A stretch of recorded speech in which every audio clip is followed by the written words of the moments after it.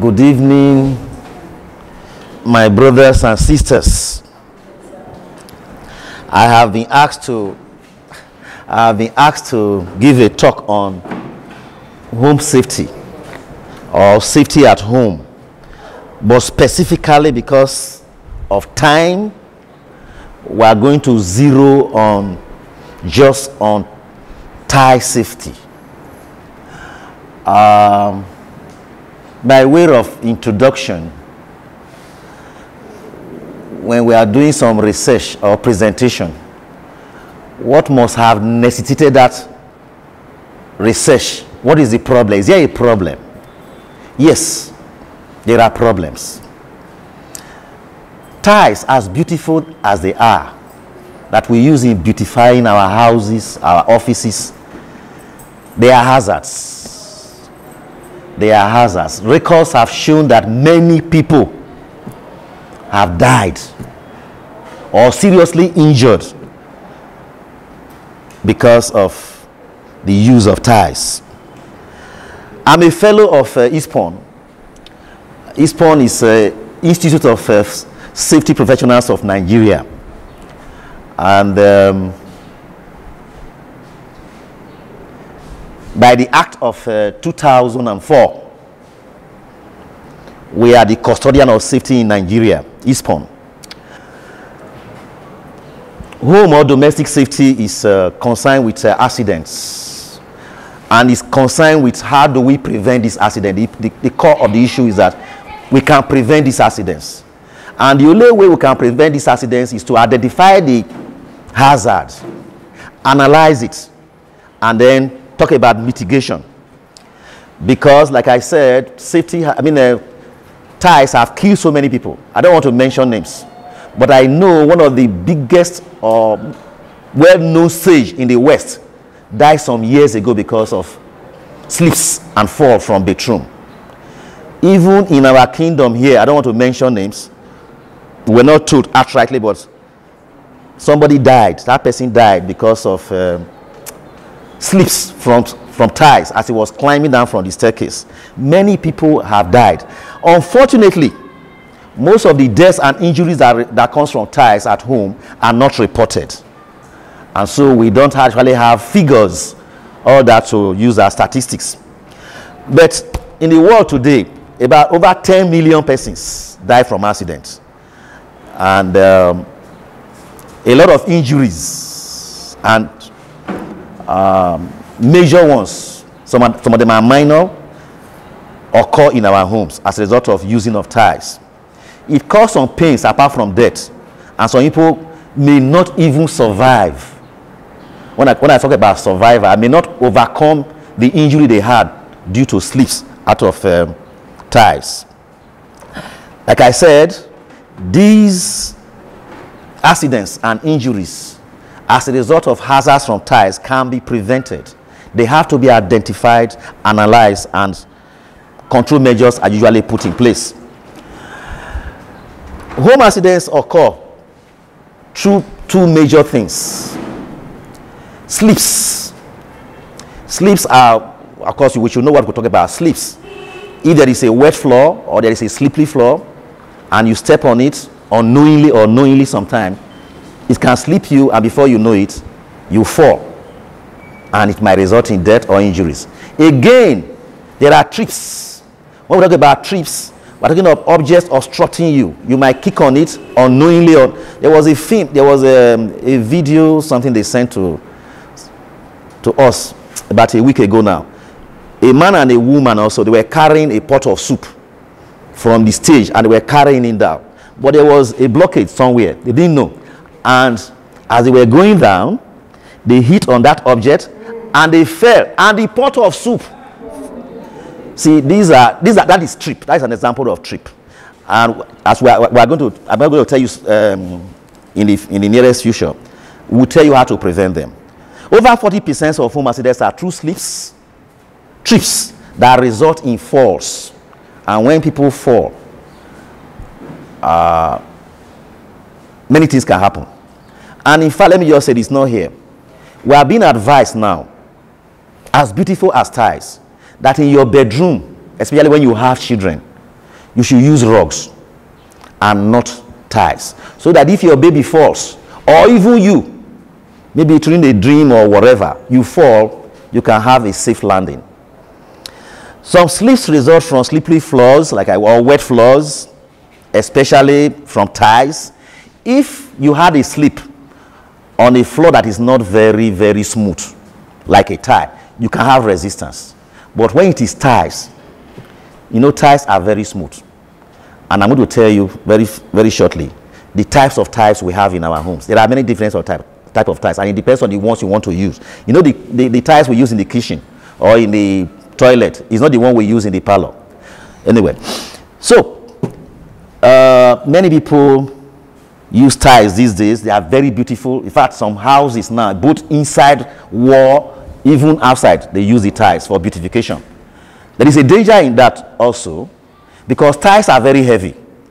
And so when you put on so much tiles in your house, either inside, outside, whatever, they weigh the house down. And in this country, but especially this part of the world, we don't do soil sample before we build our houses. So when you have heavy weights, you see that the house will be going down gradually. Although tiles are good, they have their own dangers. Yes, in homes, generally, what are the causes of accidents in homes? Highly polished floor. We can regard tiles as highly polished floor. Though there are some houses even that the floor even is even wood, but they are highly polished. And once they are highly polished, they can slip you. Slippery or wet tiles, obstructed view. I mentioned before, obstructed view when you're not seeing, you're carrying a load. Clusters in your ways that can create impediments. Poor lighting system, wrinkled carpets, poor housekeeping. Poor housekeeping.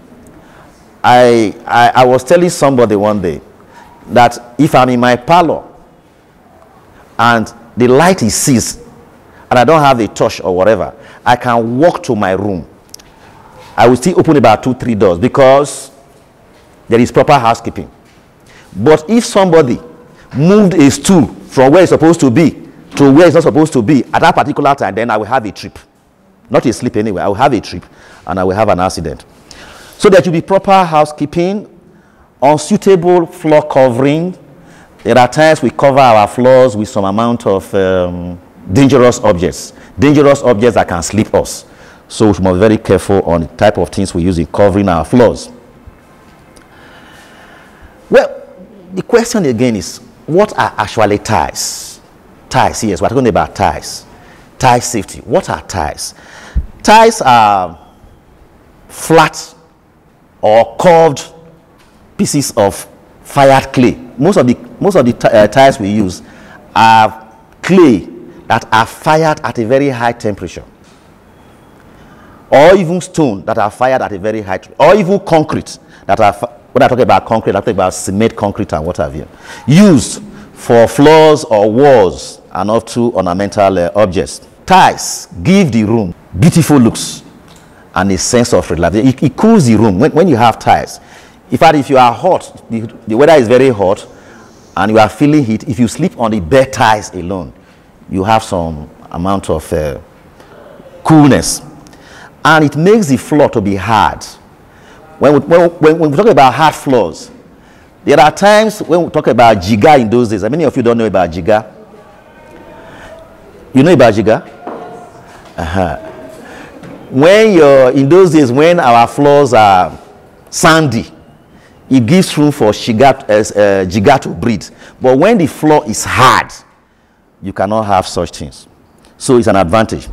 There are many types of tiles. The ceramic tiles, the porcelain tiles, the glass tiles. The glass tiles are usually very bright, shining, and very, very beautiful. But they are more dangerous. The quarry tiles, which are usually very tough, and they are mostly traditional. They don't use to bake it all that on a high temperature. You just cut them in such a way, and you can place them in your house and then use cement or whatever to do that. Then stone tiles. These are natural, beautiful tiles. We'll come across it. There are some best tiles. There are some tiles Not all tiles you can use for your homes. There are tiles for specific places. If you go to the cemetery sometime, they use tiles in beautifying the graves. Some of those ones you may not want to use in your homes. So the type of tiles you need to use for your homes that are beautiful and durable are these ceramic tiles, the cement tiles, the terracotta tiles, the mosaic tiles.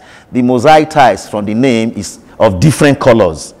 The natural stones, the rectified tiles, this is what we use mostly here now. Quarry tiles, and then bedroom tiles. Bedroom tiles, like I said at the time, you must not use the floor, the parlor tiles that are very vitrified for your toilet or for your bedroom, because they don't have grips. And so we must be very careful when you go to buy tiles. Ask for a very special one for the bedrooms and especially the kitchen. What are the causes of accidents as a result of tiles, using tiles? Tiles accidents are mostly caused from slip and trips, resulting in falls, especially in bedrooms and in kitchens. Many of us, especially the ladies, when we do certain activities in the kitchen and there is a spill of water, even water, or talk of oil, we must learn to clean them very properly. If not, that oil, that grease, that soap or whatever will make the floor to be very slippery. And when it is very slippery, you can have a slip. Yes, the intention of one of these lectures that we're talking to mothers and fathers here, our children will far more prey to these slips than adults when they are playing. They might be carried away. Again, there are some tiles that are not maintained. They are broken and they are left like that. They may not cause slips, but they will cause trips. I hope you know the difference now as I'm going. The difference between slips and trips. Trips are things you stumble on and you fall. But slips are you step on your leg or on the floor, maybe because it's slippery, and it will slip you and you fall. So broken tiles will actually prevent slips, but it will cause trips. Both of them are also dangerous. Then there are times when you don't lay your tiles very well, some up and some are down, you can have trips. When your tiler did not lay the tiles very well, you can have dangers from having trips.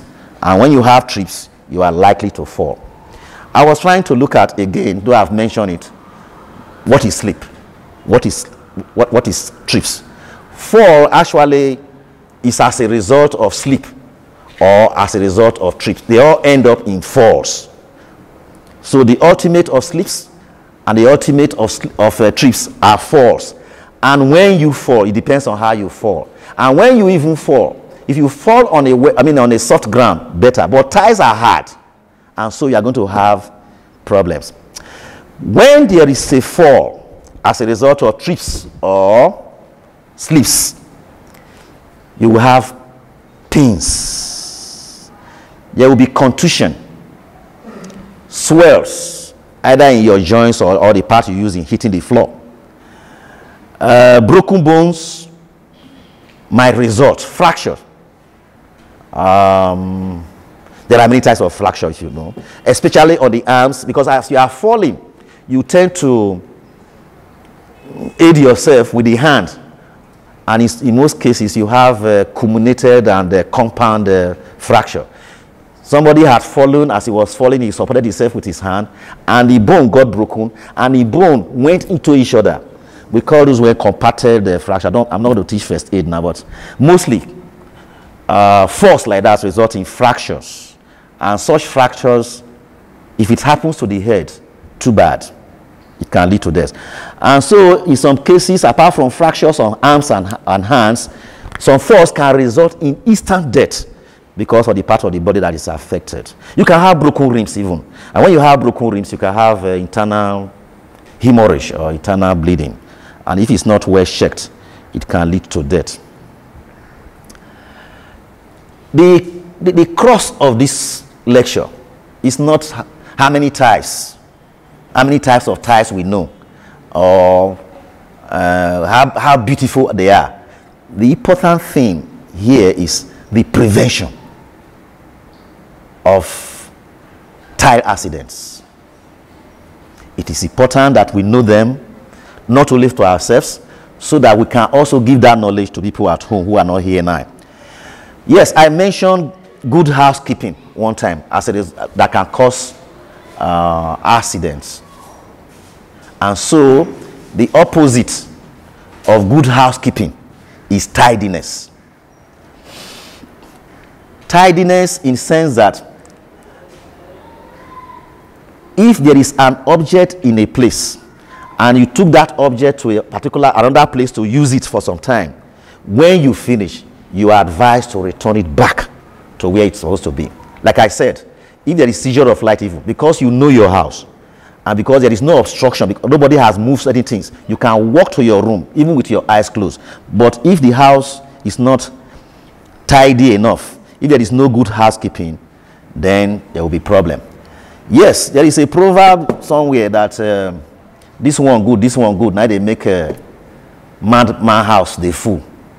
Many of us, there are so many things that are not useful in our houses, but you always like them. Even the rule says if you have an object or an ornament in your house that you have not used for the next 2 weeks or for the past 2 weeks, then it's of no use in your house. Discard it. Because in an attempt to say, I like this, the house becomes very crowded, and that will bring poor housekeeping. So we must avoid crowdiness in our houses, crowdiness in our kitchens, crowdiness even in our bedroom. Because when there is crowdiness, it leads to stuffiness and some other implications. Now, oils, cuddles, poos, leftover shampoos or whatever, shower gel must be rinsed immediately. This concerns our ladies mostly. In the bathroom, sometimes we use shampoo. Sometimes we use some kind of greasy oil apparatus. Often than not, apart from the one you have used, some of them will spill and they will cause problems on the floor, especially to somebody who does not know that that kind of oil or grease is there. So in our toilets, in our bedrooms, and in our kitchen, any greasy object or oil or whatever that we have used, make sure we clean it properly, because it will cause slip. And when there is a slip, there's going to be a fall. And when there is a fall, there's going to be an accident. And when there is an accident, there's going to be an injury or even fatality. So immediately you use this oil, grease, shampoo, or whatever, shower gel, please remember to clean them very properly. Rinse the floor when you have finished. Again, there are some of our bedrooms that were not well laid, and so the gradients of flow of water is not there. So water collects on some part of the bedroom even when you are finished. Yes, at times some people sweep it when they are finished, but it is advisable you call back your tiler to come and do some other work. But if that happens, make sure there is no leftover water in your kitchen or in your bathrooms. Yes, prevention continues. Many of us use bath. Am I right? In fact, from the safety point of view, baths are becoming outdated. Outdated in the sense that from investigation and from instant literature, we have discovered that a lot of people have lost their life as a result of using the bath. Now, the bath becomes more dangerous as you are bathing and you are using soap or you are using some oily whatever. It becomes very, very slippery. In fact, in some cases, some people are advised to even sit down while using those things and clean themselves before. Some people stand. That's more dangerous. But if you cannot do all that and you must use bath, and in some cases, not only bath, even the bedroom floor itself, they are slippery because of soap being used or some other oil for beautification that are being used. So you need to buy bath mats. There are so many types of bath mats, and the usage is important. because there are some mats unknowingly to you, you may not have placed it well. It can even become more a disadvantageous thing than when you did not even use it. So you must know how to use this bath mats in your bedroom and in your bath. And if you look at the bath mats too, the other side of it grips to the bath, but some people put it the other way around. And once you put it the other way around, knowingly or unknowingly, or you don't, or to somebody that don't even know, and it comes into it, becomes more dangerous. And so we have some types: the anti-slip surfaces. Some of them are called glazed titanium steel, enamel surface, better anti-slips, greater slips resistance. You see, if you go to meet those who are selling tiles and you want to buy these mats, they can tell you the good ones. But beyond that, they should tell you how to use them. Some are more resistant than some. Maybe because of cost, you may like to go for the inferior one. But if you must use it at all, please, we advise to use the very good ones that have better grips on the floor or better slip resistance, not minding the cost. And again, you should be told how to use it. We also advise in our bedroom and even on our steps cases to use hand handles or rails. Well, during the COVID, using rails was a bit discouraged, but for safety reasons, we are advised to use the rails, especially when you are climbing the steps. Some steps are very dangerous. The gradient is very, very poor. And in some cases, most of our steps are made of tiles. And some of those tiles, so there are special tiles for step cases, not the type you use for your floor that you use for your step cases. They should have the one that almost like the ones you use in your bedroom and in your kitchen. And so, if you must put tiles on your rails, whatever, on your step case, whatever, please provide rails to hold. In climbing rails, in climbing step cases rather, it is advisable to use the rails, not only because of the tiles. At times, either naturally or otherwise, you may have some hazy giddiness. Hazy giddiness, I don't know how to break it down.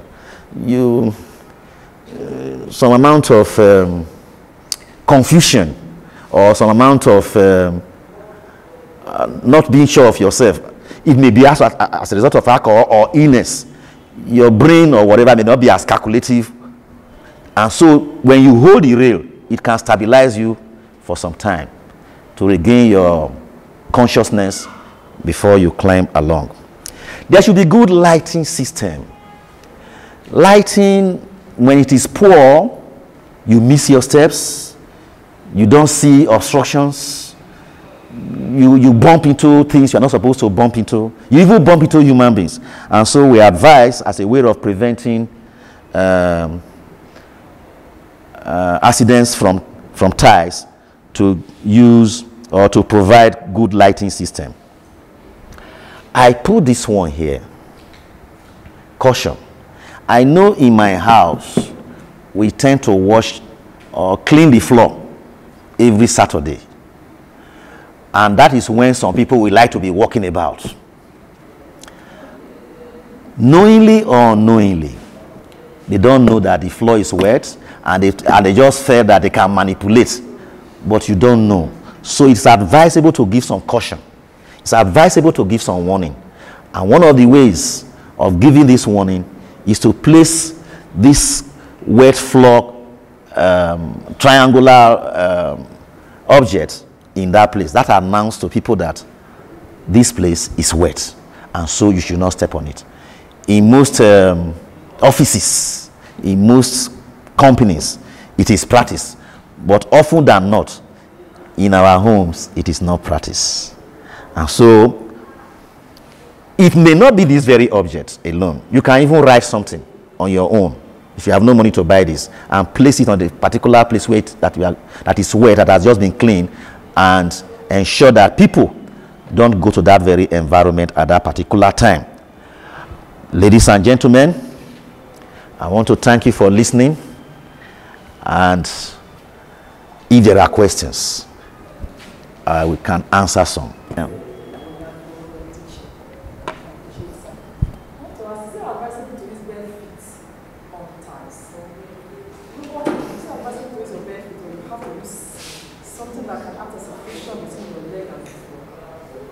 The question is, because of ties that are slippery, is it better to use our bare legs or wear something? The answer is this. Your bare legs, in some occasions, depending on the kind of ties and the kind of surface, your bare legs might have more grips on the floor. But if you must wear something, it must be that thing that has grips too, anti-slippery objects. You know, we have different types of slippers. If you know your floor is very slippery, then you are advised to buy slippers or something that you are going to wear that can have grips on that surface. But I do know, to a very large extent, that when your legs your bare legs are in contact with the floor, sometimes it gives you more confidence and assurance in terms of slippery floor. But I don't want to use myself as an example. I don't enter my bedroom with my slippers. I place it by the side of the door so that when I'm coming out, I wear it, because I am more conscious and more comfortable, my legs on the ground. The answer is not straightforward. That's why I'm trying to go here and there. I've had a very funny experience with that dance. Like, I was going to say, I've had two experiences. One was bathroom, but that was what I knew when somebody strips off for a while. I was coming down from the bathroom. The bathroom is hitting me off. For a while, I just know that I was praying in my spirit, oh God save me. Oh God save me. I managed and got up, and it was not a very funny experience. And the second one was on the staircase, in our house here. You are nanny cleans, and you know the cold everywhere was like, this is very wet, so I was trying to come down. So I was on bare feet, I was really cautious. So that space is before I knew. Okay. So were you on bare legs? Yeah, with that's a normal type of I used to complain at times slippers. I don't ever walk on the type without slippers. Since then, even when there's a water, my slippers doesn't keep it. So it was just the rain that helped me. I almost, like you said, this is how I used to wage. I have these two pains that I was able to manage it. So slippers is what I do. Yes, ladies and gentlemen, this is an interactive section. I don't know it all. That is why I did not categorically say no to the use of slippers, and I did not categorically say you must use your bare legs. But there are, in either ways, there are advantages and disadvantages. We can share it among ourselves. It's, it don't have to be me alone. See, it's a yes and no.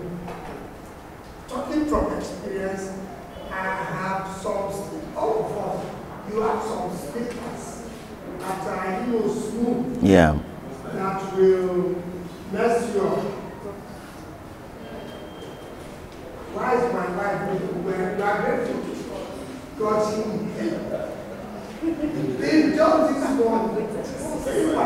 Not that she was, but sleep, something like that. So it's here and there. There are some slippers that can even mess you up. Yeah. And other things. Then the health aspect, which is questionable, whether you should use your bare. There is an interaction between you as a living person with your bare legs on the ground. That's some good health advantages. Even on the sandy soil. But it's a story from that. Yes, like he was saying, it's not a yes and no answer. I know that sometimes in some heads, whatever, we are encouraged to use our bare legs. because there are some bulbs on the sole that when you begin to exercise them, they have some therapeutic effect on you. There are some shoes even, there are some therapeutic shoes. They are studded, and you are even advised to wear them so that you can massage the soles of your foot.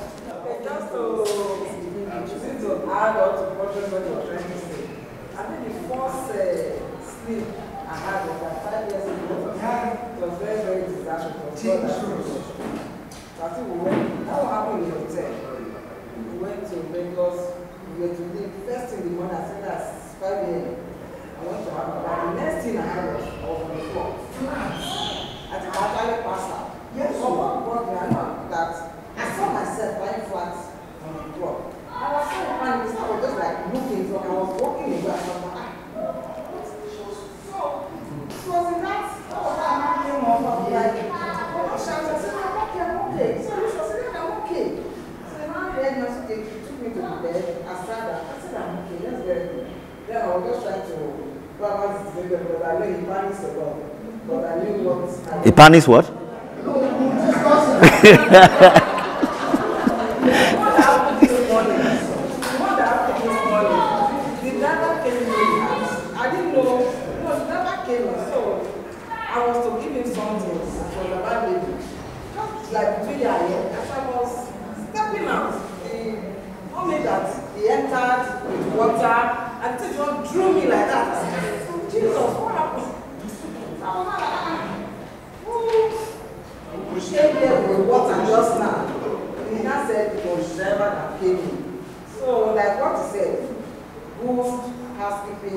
Yeah.